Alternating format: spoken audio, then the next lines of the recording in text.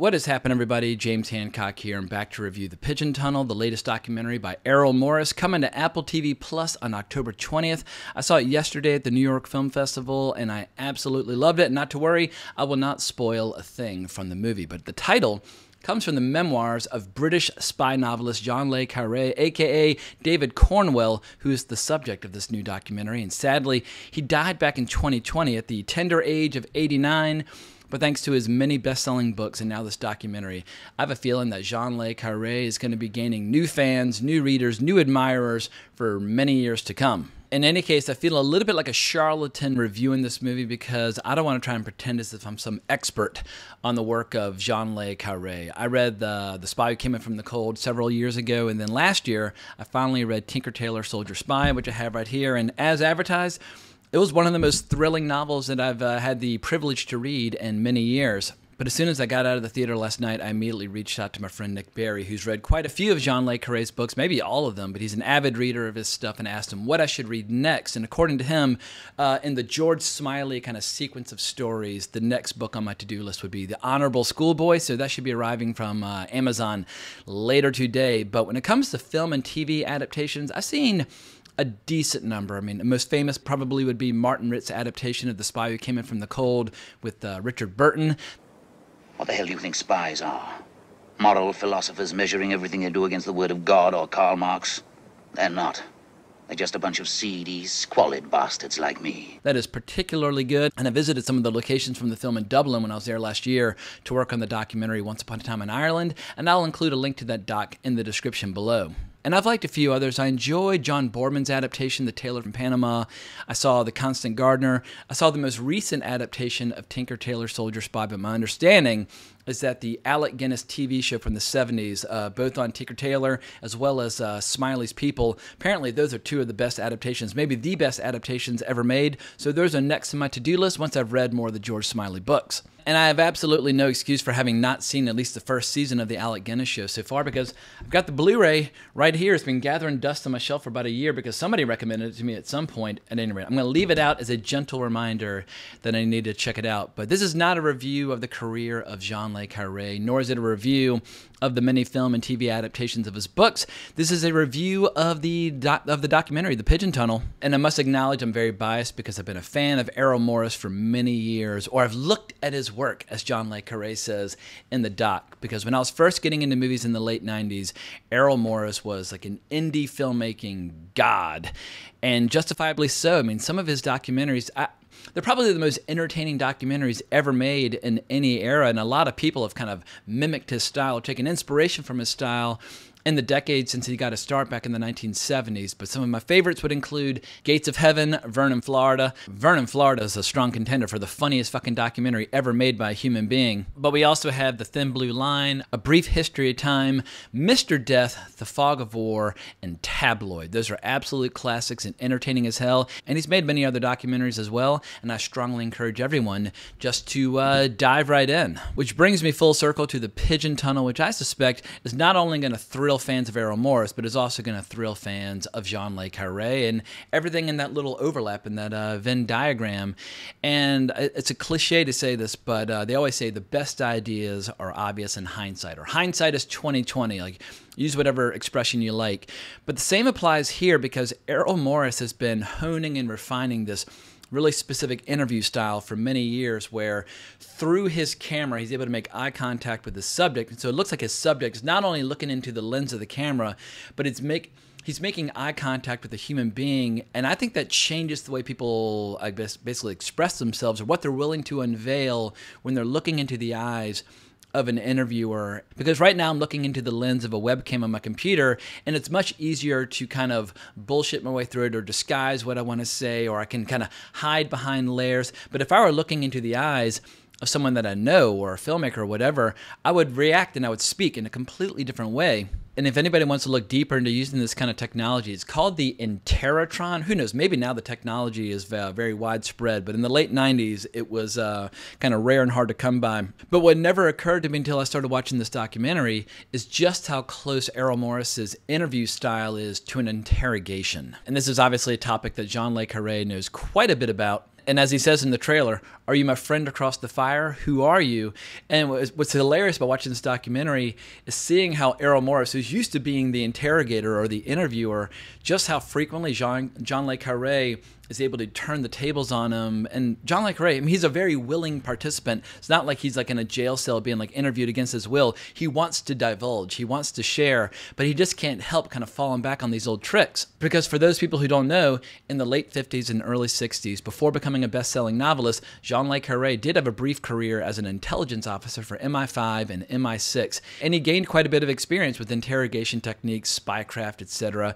So he knows all the tricks that Errol Morris might employ before Errol Morris even thinks about which tricks he wants to use next. But the good news is Errol Morris didn't have to work too hard to get his subject to open up, because he's more than happy to discuss his childhood, his education, and his professional life, and all of which I basically found completely fascinating. I wish the documentary were an entire season of television instead of just a feature film. Thankfully, I can always read John Le Carré's autobiography, and I imagine that a lot of people will watch this documentary. It'll feel like an appetizer, and they'll feel compelled to pick up the book.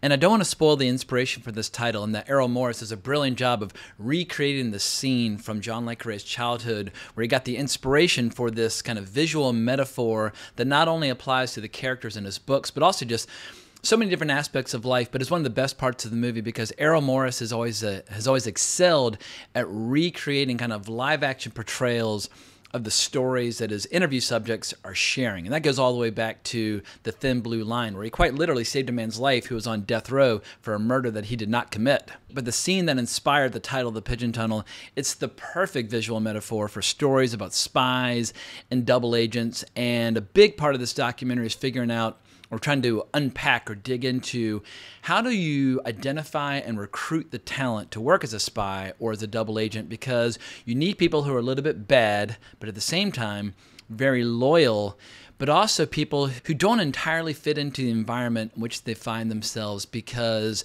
John Le Carré had one of the most unconventional childhoods imaginable. And I can't even begin to do justice by trying to do a quick summary.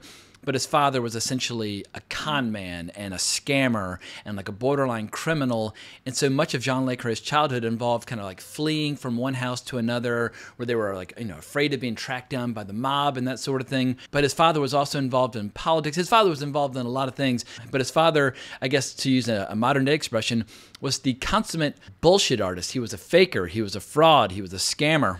And while it might have seemed thrilling as a child, because John Le Carré grew up in this environment, he was uniquely equipped to go into the world of spycraft, where everybody's constantly lying to one another. And what's fascinating about the mentality or the psychology of a lot of these spies, they don't come from a place of like ideology or patriotism. A lot of them are just addicted to the thrill, like to the juice of being involved in this situation where you're constantly in danger of being discovered or found out. And for a lot of these individuals who are double agents, being a double agent has less to do with politics and more to do with just the thrill and the excitement of just being close to the action, being like kind of flying way too close to the sun. And it was absolutely thrilling hearing John Le Carré speak at length on that topic. And obviously you can learn all you want to know on that front just from the way he depicts his characters in his novels. But what also made John Le Carré a fantastic candidate to be recruited into this world is how, in spite of growing up like basically in the household of like a borderline criminal / con artist, he was being educated amongst like the poshest, the most elite, and most